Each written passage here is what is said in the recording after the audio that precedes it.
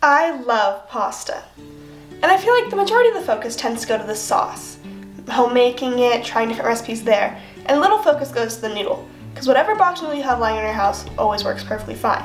But I thought, why not make the noodle from scratch? I did a little bit of research, wrote down a recipe, and it seems like it's pretty easy. Just takes a few ingredients and some time.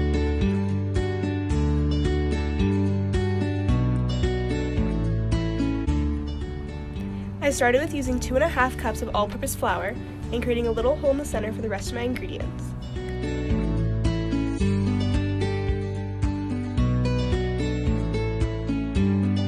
I then went in and cracked 3 eggs,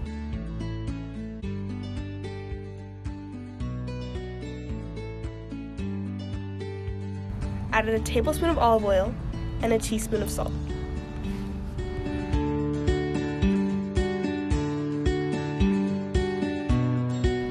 I then went ahead and whisked all the ingredients together until a dough started to form.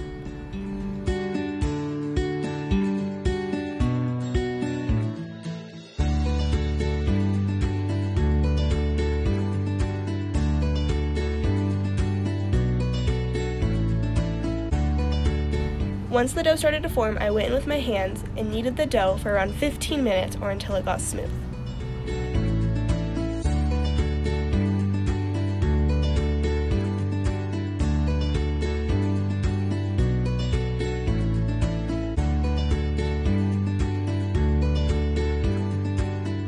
Now that my dough is all round and smooth, I'm going to place it in a container and let it sit at room temp for around 30 minutes.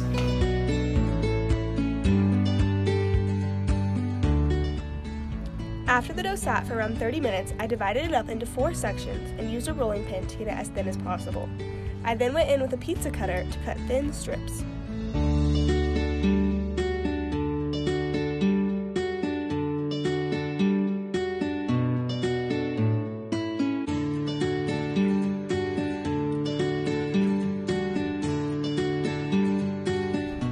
After all of my noodles were cut, all that was left to do was to boil it and enjoy.